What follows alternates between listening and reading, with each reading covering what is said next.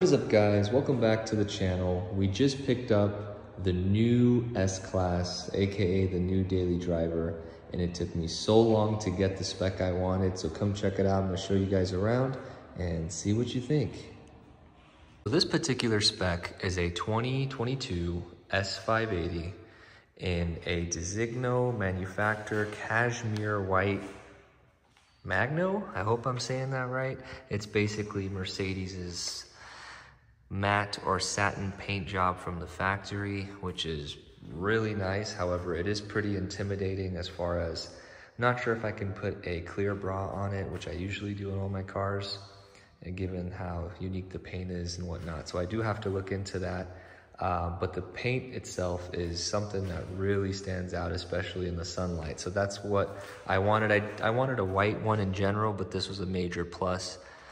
Finding the Designo paint job. I think that's really nice. It does have the black appearance package, so you notice some of the blacked out features there. The 21-inch wheels with the black inlays, blacked out side view mirrors. I did notice it didn't have blacked out window trimming, but it kind of works. It's kind of just all flows really well. But let me show you the inside, which is pretty much the only reason I bought this car, and also a pretty cool way of kind of getting into the new S-Class. When you hit unlock, it kind of has the Tesla style pull-out door handles, pretty common these days, has a really nice light show. But yeah, let me show you the interior. So this is pretty much what sold me on the car, and this is what probably took the longest to find. It has the upgraded exclusive sienna brown interior. So if you don't know, there's different trims of interiors in terms of leather and details, and this pretty much has the highest trim level. So you'll have the very soft Napa leather, and it's in that nice color that I wanted. The ambient lighting, which is absolutely insane on the S-Class. It's obviously the best there is in the business. It has the black piano wheel. It has the flowing lines. Very, very nice. Let me jump in. View of the cockpit. Very, very nice. And this is a big reason what sold me on the car and what I wanted. I will say the only option this car did not have, which not that big of a deal, is the upgraded stereo, which I think is like $5,000. And truthfully, driving this a little bit so far, the stereo is just fine. I mean, it's no complaints there. But yeah, this is the interior. Let me go ahead and jump in the back. Jumping in the back, where you'll see my toddler's car seat and a little more of the view. Again, the interior is absolutely what sold me on the car. So the attention to details is very impressive. And I will say again, it's the upgraded interior. So you have the wood on the back of the seats, you have the lights, you have more leather pretty much everywhere. There's Napa leather covered everywhere. The details on the pads. Mercedes knocked it out the park in this particular one. Outside of the Maybach, I think this is as good as it will get in terms of a S580. Got some more lighting in the back there.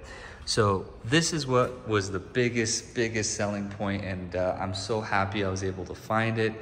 Jumping back into the cockpit, again, the attention to detail on the upgraded interior, which I think was about a $3,200 option. I mean, you get leather everywhere, leather on the dash, soft leather on the doors.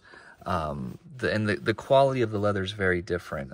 They had given me a loaner car while they were finishing some services, and that particular S-Class had the kind of standard leather, and it was a noticeable difference. I mean, once you know, you kind of, like, once you see this and feel it, there's a huge noticeable difference. By the way, this polka dot thing, it's not carbon fiber or anything, is like a $350 option. Without that, it would just be black piano. Truthfully, I wouldn't have minded either one, but super interesting. Some of these options are nuts. You got your wireless charger, you got your connections for your phones, pretty standard affair. But let me start her up and show you kind of some of the animations, because I think that's really cool in the car.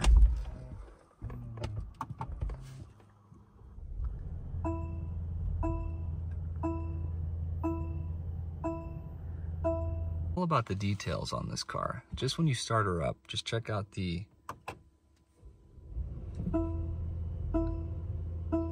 little effects you see, things like that. I thought it was really cool.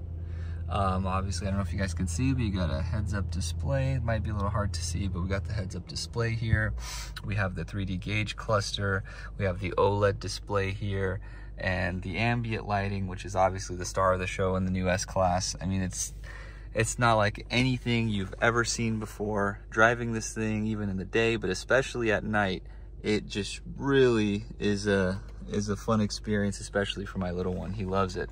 But this is pretty much just a quick video, guys. I wanted to show you on our new pickup, and let me know if there's any other things you'd like to see on it as we kind of go through this ownership experience. Thank you guys for watching as always, and stay tuned for more. Peace.